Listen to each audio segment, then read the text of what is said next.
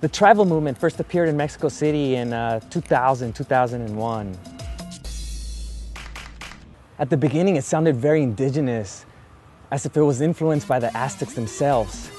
But by the time it got to Monterrey, el tribal guarachero had been born.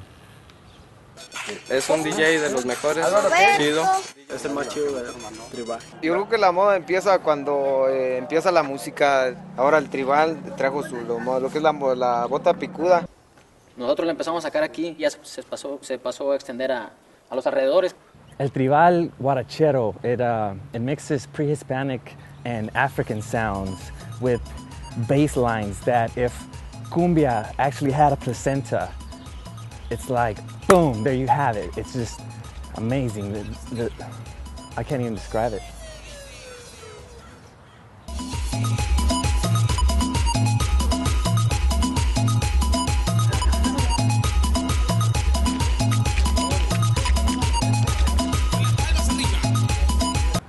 The boots.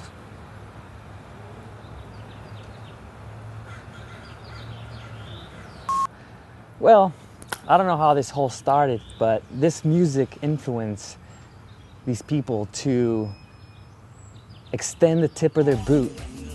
And the word on the street is that bigger is better. The pointier, the better.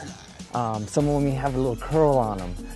Al principio era la bota normal, lo que era el pico normal. Luego empezaron a aumentar y aumentar y aumentar hasta que ya se salió de control. The competitions, man, these things are getting a little bit out of control. Just last week, I was in Monterrey.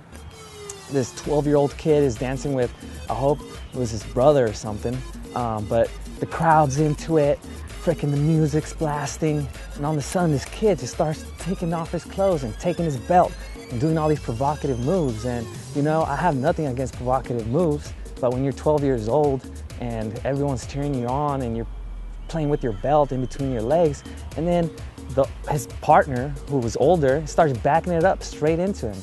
I mean, what can I say? Yeah, definitely. For me, it's all about the music, and if the people want the music, at the end of the day, that's what really matters. We good? All wrapped up? Thanks. Thanks again, guys. You guys are awesome. Peace.